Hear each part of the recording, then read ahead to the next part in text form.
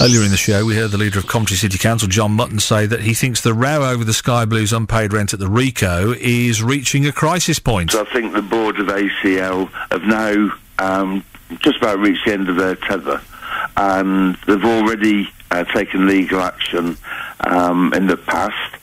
They won that legal action. CISO haven't paid any of the money outstanding. I wouldn't be at all surprised if further legal action isn't taken in the near future unless an arrangement can be reached. That's Coventry City Council leader John Mutton. The club says it can't afford the rent it's been charged and has hinted that it's close to administration. The stadium's owners, ACL, have said negotiations have broken down and a winding up order in the courts could be their next step. Yesterday, the issue was debated by MPs at Westminster, and the Sports Minister, Hugh Robertson, voiced his views on how the Sky Blues were being run. I would very much like to place on the record my sympathy to the fans of his football club, Coventry Football Club, for the position in which they have been put and the way this has come about. I don't think anybody who cares about football clubs or sport in general could find the series of events that he has outlined today in any way satisfactory. Indeed, I think almost everybody would conclude that that is a disastrous way to run a sports club by anybody's judgment. What can a debate at Westminster Hall achieve? I mean, let's go back to the basics and say, what is a debate at Westminster Hall? Let's talk to Andy McSmith, who's a political writer for The Independent and can help us make some sense of this. Thanks for your time, Andy, this morning. Morning, yes.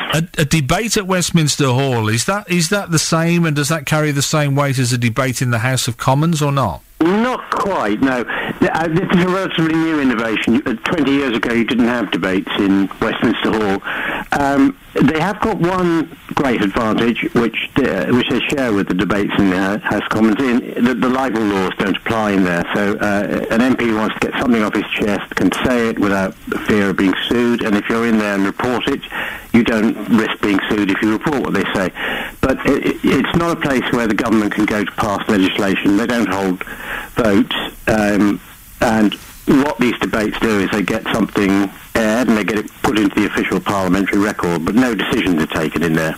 Very frustrating to watch. I don't know if you saw the particular debate yesterday. It was about half an hour in length. I don't know whether that's average or not. Well, that's normal, yeah. And I mean, at a pedestrian rate is an understatement. You kind of at one point there was an MP stood up just to say that he was a Huddersfield fan, and you know, you kind of think, well, where does that go with the whole of the debate? But at the end of it, you kind of felt with a sense of, okay, so what happens next? And I guess the answer is very little, isn't it?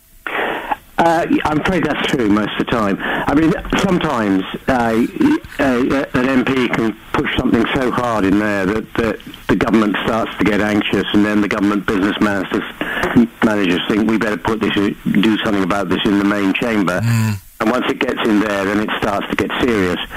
So it's a way of getting things publicised, but no, it's not a part of a decision-making process. I did feel at the end of it that it was a half an hour of my life I'd never get back, so you're kind of saying that is the case. I wish I'd have spoken to you before I watched it. What was really frustrating and really worrying, some would say, you know, if you're a casual observer of democracy, to see this in action, what was really worrying was that the three local MPs were lined up there, and one of them was desperately trying to get the Sports Minister to make some kind of assurance for intervention, and despite the fact he kept saying, well, I'll do anything I can, and they said, well, come and help. Well, I can't do that.